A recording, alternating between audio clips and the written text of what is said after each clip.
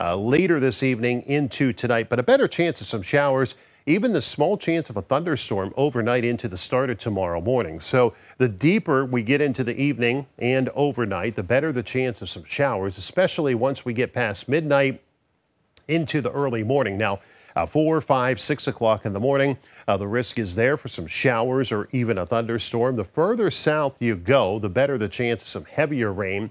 That's parts of Mahoning County down into Columbiana County. And this will last at least into the start of tomorrow morning, 6, 7, 8 o'clock in the morning, and then starts to push on out of here. In fact, clouds will start breaking up on through the afternoon. We're back to sunshine building in, north wind pushing in, slightly cooler temperatures and lower humidity into tomorrow afternoon. And our temperatures keep sliding on into tomorrow night under mostly clear skies and some good looking weather moving in as we go through the middle of the week. In fact, Wednesday looks mostly sunny, temperatures in the 60s here right on through lunchtime. We'll push up close to 70 degrees into the afternoon, and we're not done with that mostly sunny weather. It returns again on Thursday.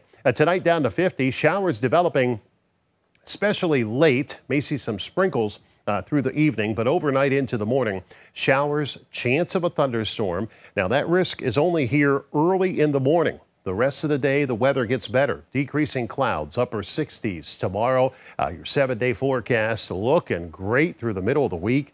70 Wednesday, 75 Thursday, mostly sunny. A few clouds sneak in here Friday. And then going into your Mother's Day weekend, temperatures are going to stay warm, and we're going to be right at the edge of a storm system that'll keep the chance of showers in both Saturday, Sunday, and even into Monday of early next week.